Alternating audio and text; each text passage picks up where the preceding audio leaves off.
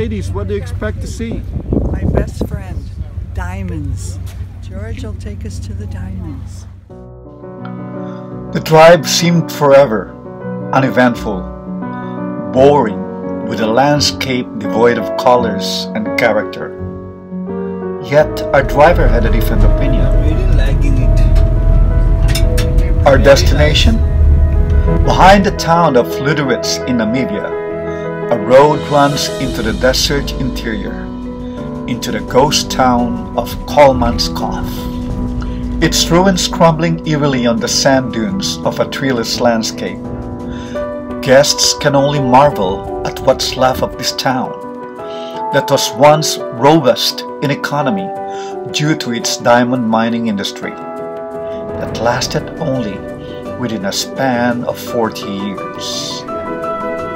This town has become an otherworldly place where tall drifts of sand fill empty rooms, and with some nearly demolished by the wind and gradually being enveloped by the encroaching sand dunes. Some found humor even with its very sad state. No fiddle. Others were amused with their fancied longings and imaginations. When you're in the desert and you keep walking, all you have to do is imagine something and it will happen. Did you find any treasure yet? Not yet, sir. Searching, keep searching. Have you found your treasure yet? No diamonds so far, but I hope to find one. So, much has been said about this place. Any words of wisdom? Go to the bakery. You shouldn't just drink beer.